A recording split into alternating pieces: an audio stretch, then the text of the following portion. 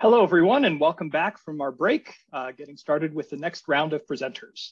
Next up, we have Adrian Hill of the Johns Hopkins University Applied Physics Laboratory, presenting on a reusable autonomy engine that supports applied physics lab missions from low Earth orbit to deep space. Adrian, it's all yours. All right, thanks, Brandon. All right, I'm going to go ahead and share my screen. Good morning or good afternoon, depending on where you are. My name is Adrian Hill. As Brendan mentioned, I work here at the Johns Hopkins Applied Physics Lab, and I'm going to talk about a reusable autonomy engine that we've used at a variety of missions to handle a lot of our onboard fault management. I've been at APL for about 20 years and worked in space even longer than that. I worked at Goddard Space Flight Center before that. And for the last few missions, I've worked primarily in our autonomy systems. Before that, I was flight software lead on various missions at APL and before APL. To talk a little bit about autonomy and our autonomy engine. So we have in our software a reusable autonomy engine that we move from mission to mission. And the engine is fairly simple in that it's a monitor response style system, as I like to call it, where the monitors run at a 1 Hertz rate, where we evaluate onboard telemetry at a 1 Hertz rate and take action if there are faults. The onboard engine supports what we call this autonomy engine supports these 4 constructs that we use to build a robust autonomy system for handling and responding to onboard faults. And the 4 components are called autonomy rules, macros, storage variables, and computed telemetry. And I'll kind of talk about each of those and how they tie together and then kind of show an example. But first, our autonomy rules. And these are the expressions that define the potential, the fault condition that we are looking for. And they can use any combination of onboard spacecraft telemetry along with common arithmetic and logical operators. So when we write an autonomy rule, and this will be a rule that we're actually going to load to the spacecraft, it'll look something like this. It's a very C-like syntax. And when we define the condition we're looking for, in this case, it's looking for a spacecraft in operational mode and we're in some kind of a low power condition. We can also define some additional attributes about how long it must persist, an M of N counter for 5 of 6 seconds, how many times that rule could refire after it does fire the first time. And then some other attributes, priority and initial state, that we can further refine how an autonomy rule works in our system. But the key is this expression, and it's kind of a free form field that it can be, arbitrarily long. And this is an example from a real mission of a very simple expression that's looking for a sun sensor overcurrent condition. So it's looking at spacecraft telemetry here against this limit. The range of operators and operands is very much like C. So these are the list of operators we have. We have arithmetic, bitwise, logical, and relational operators. Constants, just like you would see in a C language, and the onboard spacecraft telemetry points referenced symbolically. So we're able to combine those in any arbitrary condition to define an autonomy rule. A more complex example, and this is probably more typical what we see when we define autonomy rules, it's looking at various things. If this is off, if this temperature is less than this, if maintain heaters flag is true, if the spacecraft is operational, if temps are valid. So we can combine as many individual telemetry points that we need to come up with the expression for the condition that we're trying to detect. And here are the other attributes associated with rules about how long, for example, the condition must persist. In this case, 60 out of 66 samples. This would have to be true before we would act on it.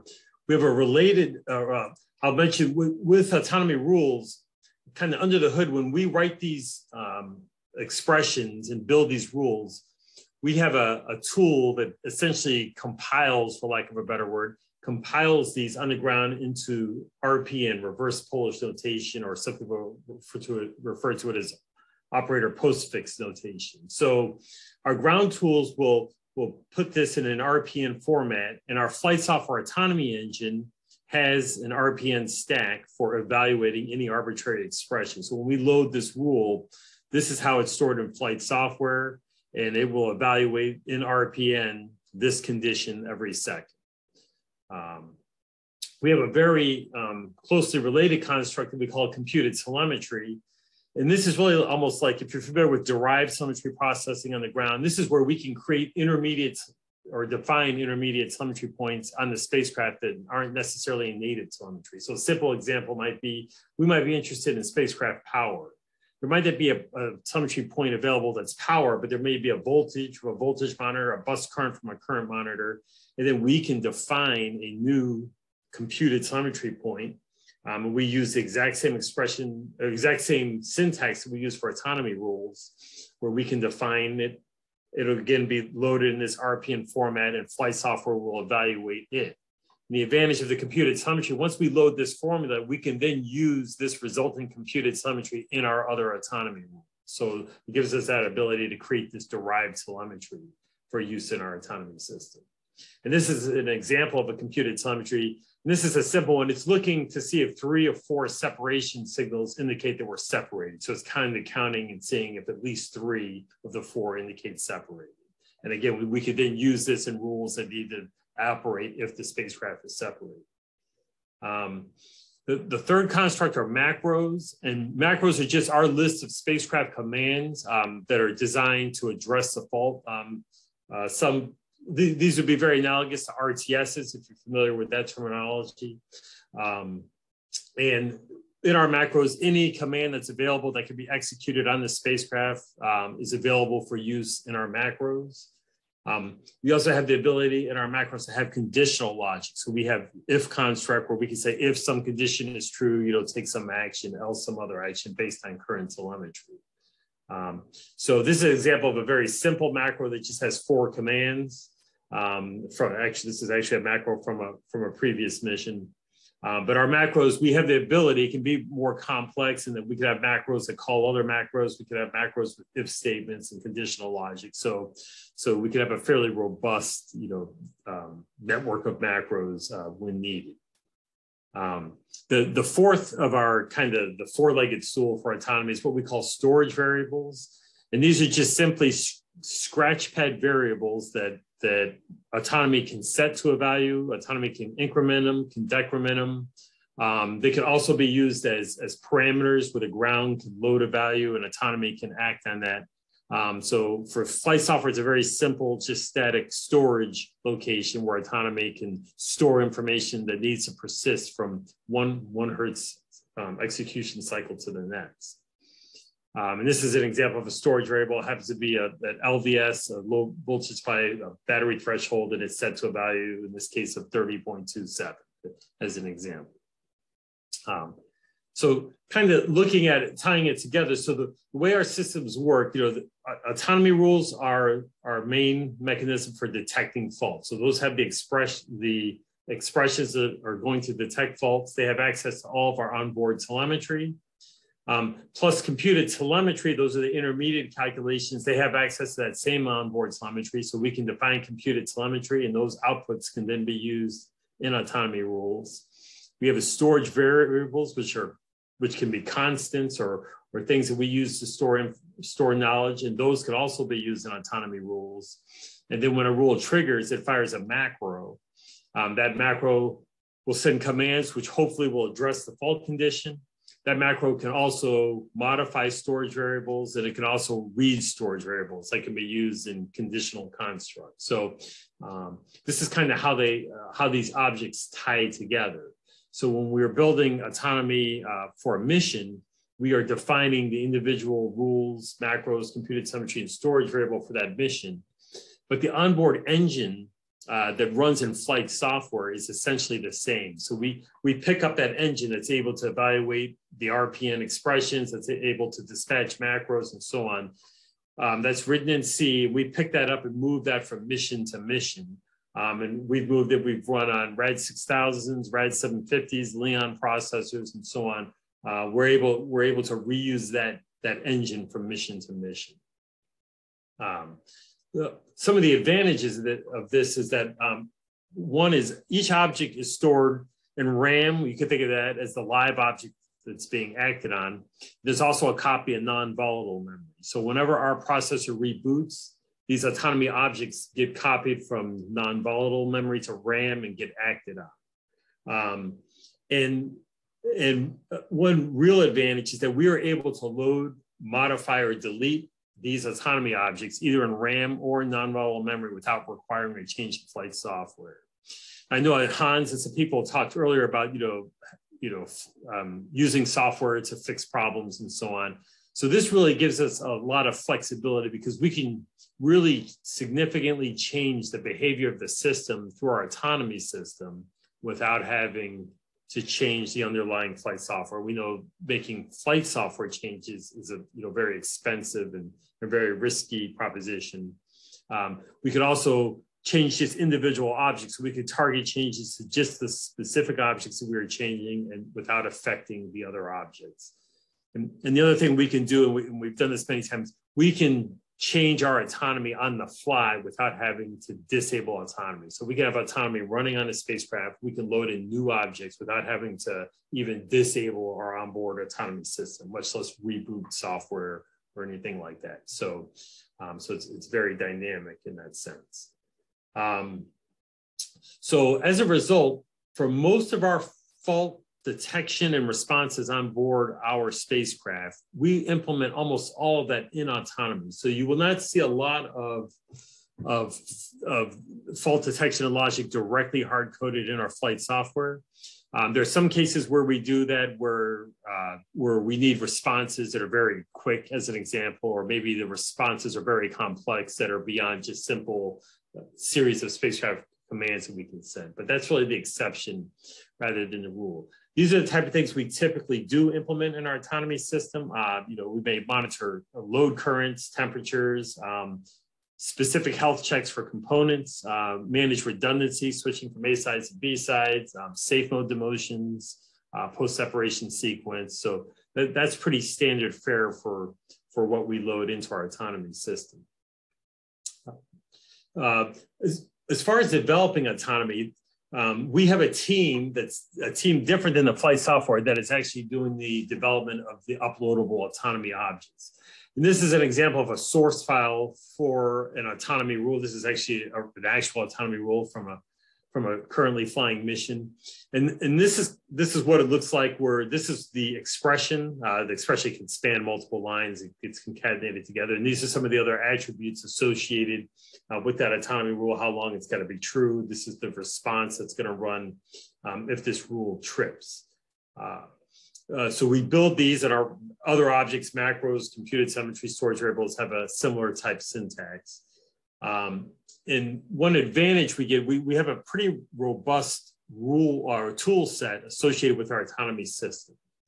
So when we build our autonomy, we have kind of a single source of truth. So from those source files that they're defining these rules and macros, we actually will auto-generate a web page, a hyperlink web page, and I'll show an example a little later, that has all of the autonomy objects. And you can click on one object and navigate from one to another and so on. And because it's built directly from our source, it's always consistent with the source. We also have a graphical version of that same page, and this is clickable and hyperlinkable that shows the autonomy objects in a graphical format and shows. This is an example of a rule that calls this macro sets a storage variable and so on, and you can navigate through that. Now I'll show that here in a little bit. So kind of as an example, I'm going to create a simple spacecraft with one rule. So imagine we have a requirement that says something along the lines, the autonomy system shall power cycle the star tracker if its power consumption exceeds 8 watts. We want it to be a programmable value. And if the problem repeats itself, then we want to just go ahead and power it off. And we only want this to apply when we're in operational mode. So that might be a typical set of requirements. And the way that would look when we are coding up our autonomy system, that if you go back and take a look, this was 6 hours, or I'll show here, that to detect the power consumption. So here's some data we have from the spacecraft. We have star tracker current and we have bus voltage. So we're going to create a computed telemetry called star tracker power. That's star tracker current times bus voltage. So just a simple formula, but this is the way we would actually code this up as a computed telemetry. So now we have star tracker power. We want to detect if its power exceeds 8 watts. but we want that to be programmable. So we can define a storage variable called star tracker power limit with an initial value of 8. And then when we code this autonomy rule, we can now say if this current telemetry, this is that derived telemetry point for power, if that's greater than this value, which is the storage variable set to 8, and if spacecraft mode is operational, that's the rule condition. And here's the macro response that we want to trigger. If you remember, we said the first time it happens, we want to power cycle. The second time we want to power off. So we can use another storage variable to be an error counter for how many times this has occurred, and we'll initialize that to 0. So the first time through, we'll call a sub macro called power cycle the star tracker, and this is that macro here. If it's the second time through or greater, then we're just going to go ahead and power off the star tracker, and then we'll increment this counter so it'll have the proper value the next time through. So that's kind of a simple autonomy example with, we've got a rule, a computed telemetry, 2 macros, 2 storage variables. What that would look like when we code this up looks something like that. This is the definition of the autonomy rule. Here are the 6 objects here. So here's the autonomy rule coded up with the power greater than this limit, and we're in operational mode. Here's the definition of a computed telemetry, which is just a simple expression here of current times voltage and so on. Here's the macro response with if statements and calling sub macros and the power cycle macro and so on down the line. So that's what we would develop as far as on the autonomy side for the implementation. And so I've gone ahead and coded that up, coded those up. And what I'm going to do is I'm actually going to go ahead and do a build of the autonomy system. So this is our typical directory structure. We have a directory with rules, macros, computed telemetry, and storage variables. And rules is where we put rule definitions, macros, macro definitions, and so on. So this is kind of the current directory structure here. And I'm just going to do a make and done. It's built. So we have built objects that would be ready to be loaded to the spacecraft. So here it's building rules, computed telemetry, macro storage variables. But what I wanted to talk about is part of our build process. It automatically generates a web page that is tied to those source files. So for this flight software workshop, I'll refresh. So you can see the time is 1902 Zulu, so it's legit. So we've just built this. This is showing our entire autonomy system. So if I click on autonomy rule listing, we just have one rule. But I can click down in this rule and see this is the rule I coded. So this is as I coded the rule. It automatically will reference, it will tell me which computed telemetry and storage variables, if there are some that are referenced by this rule. Here's the response command, so I can navigate to the command and I can see, here's the response macro that runs. This is the macro that says if it's the first time through, call this power cycle macro. If it's the second time through, power off the star tracker. And I can navigate through. Oh, this is calling a sub macro. I can navigate to it. And here's the macro that is powering off, wait 10 seconds, power on. That's the power cycle. And so our tools also produce a graphical view. So this is a graphical view of that same thing. Here's the autonomy rule here in the middle. The computed telemetry, that's the star tracker power feeds it. The limit, the 8-watt limit feeds it. Here's our macro. Here's the sub macro, and here's the counter that's both read and incremented by this macro. So that kind of is what it looks like for those of us, both the implementers as well as other subsystems and things that are interested in being able to understand and look at what our current autonomy implementation is. For some of our more complex missions, so this is what it would look like on a mission that has hundreds of rules. So this is Parker Solar Probe. So that its autonomy rule listing, instead of one rule, is hundreds of rules that are varying all, that are verifying the health of all the various aspects of the system. There's a similar listing here for macros. These are all the macros in the system and so on. These are the storage variables in the system with their initial values here, and the computed telemetry in the system. So with our website, we also have the ability, you may have noticed with one of the attributes when we define our autonomy rules is what we call subsystem.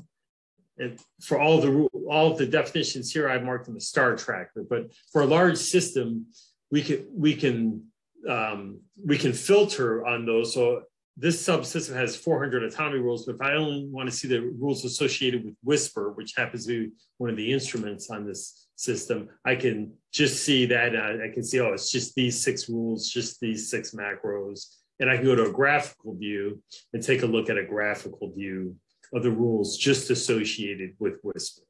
And on any of these, I can click on the rule and I can navigate down. I can look at this macro. I can see which macros call this rule. I can navigate up.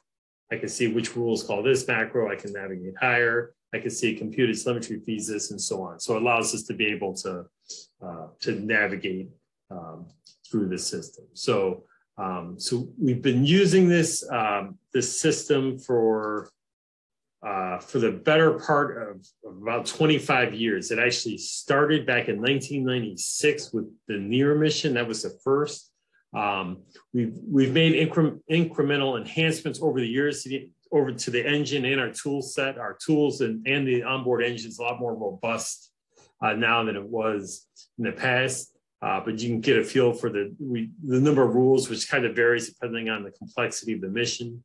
But we've got 9 missions where it has launched. We have 2 missions that are being designed right now that are being launched later this decade, IMAP and Dragonfly. So they'll be number 10 and number 11. So it served us well. It's given us the ability to really scale autonomy systems for fairly simple spacecraft, low Earth orbit spacecraft like Van Allen probes, and very complex spacecraft like Parker Solar Probe. So it's been pretty scalable. And again, we've continued to make some incremental improvements over the years, but it has served us well. And on that note, I will open it up to any questions. All right, thank you very much, Adrian. Looks like we have time for a couple of questions, so I'm gonna read a few. So first question is, this tool seems very extensive, so much so that it seems as though you have a domain-specific language that configures the flight software and a GUI that works with that DSL. Have you been able to create a debugger or IntelliSense style system so that this DSL can be edited like code, or is the GUI sufficient? Do you find onboarding is difficult due to the domain-specific nature of the tooling? Yeah, so that's kind of a lot of moving parts in that question. Yeah, as for the language, so it is kind of a custom language per se. However, let me I'll try to give an example. I actually anticipated this question. The tool set is we've tried to make the tool set as generic as possible. So for example, we use a particular ground system here at APL, a commercial ground system. But let's say you use